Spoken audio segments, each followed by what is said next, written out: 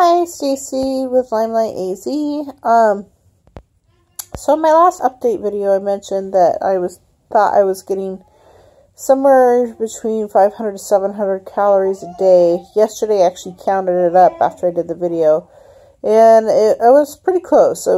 I think I was at the high end, was about 800. And Jessica from Passionate Healers commented today on my status for my video, and not status, it's not Facebook, for my video. I mentioned that I should be getting at least 1,200, and I was like, well, you know, I still have weight to lose. Can't I just, like, count that extra calories toward the belly that I need to lose? And she said that by not maintaining the 1,200 calories, it may be affecting my healing. That makes a lot of sense. This feels like it's so slow, and generally my diet is probably in that range, sometimes maybe even as low as 300 or 400 depending on a bad day.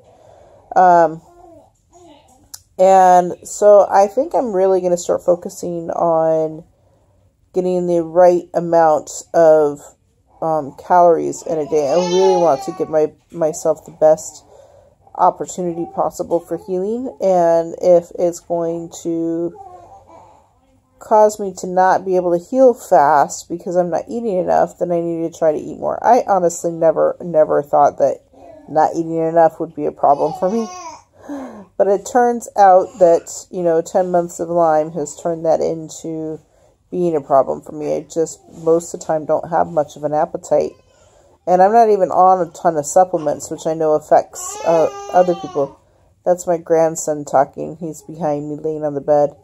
And I know that the large number of supplements really affects people for being able to eat. And I'm not even on that many supplements. I have a hard time getting my supplements into my system because of trying to just eat during the day. And I take 3,000 milligrams of vitamin C a day, and if I put that on an empty stomach, it really causes problems to my stomach. So I generally try to have something to eat and then do the vitamin C. So as much as I love the idea of fasting occasionally, which Jessica recommended to do if I was interested in reducing the amount of food that I'm eating, since it would be better for my body, but I can't do that because I have to be on 3,000 milligrams a day of vitamin C. So otherwise it affects the bee venom therapy, and obviously I don't want to do that. So I think from this point forward I'm going to really have to focus on it, and I'm going to start tracking it and seeing what ways are my favorite ways for trying to increase my calorie intake. But we'll see. I don't know. Mayonnaise would probably be one of the ways. I don't know. I don't know much about nutrition. I took a nutrition class a couple years ago for pregnancy, but really it didn't really go into that much detail, and it was geared for pregnant women. So I don't know. Sorry, I was going to pause it, but I just didn't get to it fast enough.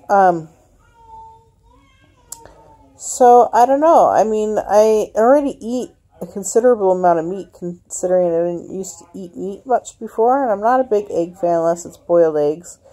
So, and I can't do dairy to increase my calories. I don't know what to do. I mean, obviously I need to get that in me somehow, but I guess it'll be interesting trying to figure that out. So, anyway, so not really an update, just adding to my thought process about what I need to do for myself. So, anyways, talk to you guys later. Bye.